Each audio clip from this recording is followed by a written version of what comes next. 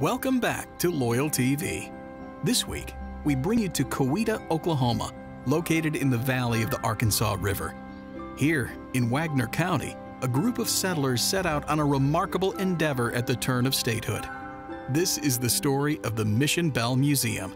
The time is 1903, and Coweta is booming. The growth spurt comes from the Missouri, Kansas, and Texas Department Railway, known as the Katy, being built from Muskogee through Tulsa, with a stop in Coweta. Along comes the first newspaper, telephone line, and school, and as Coweta grows, so does its sense of community.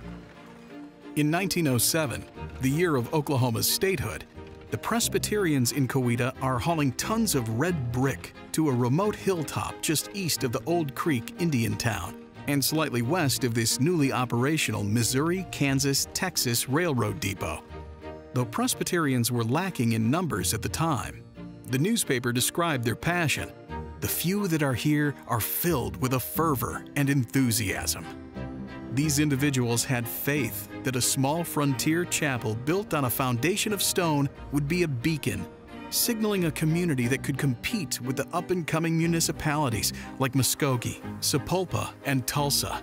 In autumn, at the time leaves begin to turn bright yellow and deep auburn, and the heat relents a bit, the first cornerstone of the church was laid.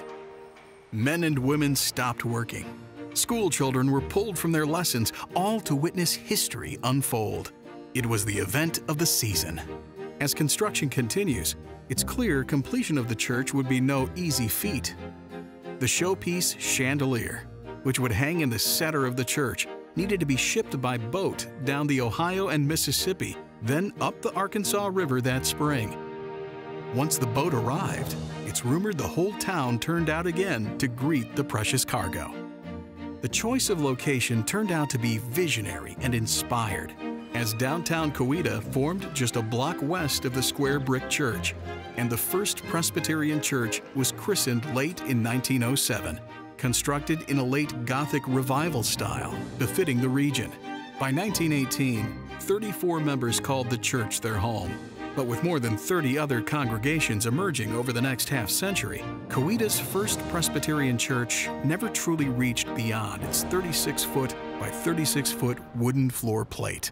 So with a dwindling flock and no real way forward, the congregation's final services took place in the 1960s.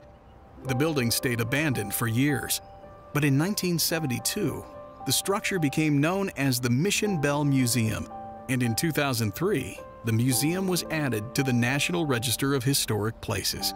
Today, the former church is home to an impressive collection of historic memorabilia, as well as the 36 original church pews.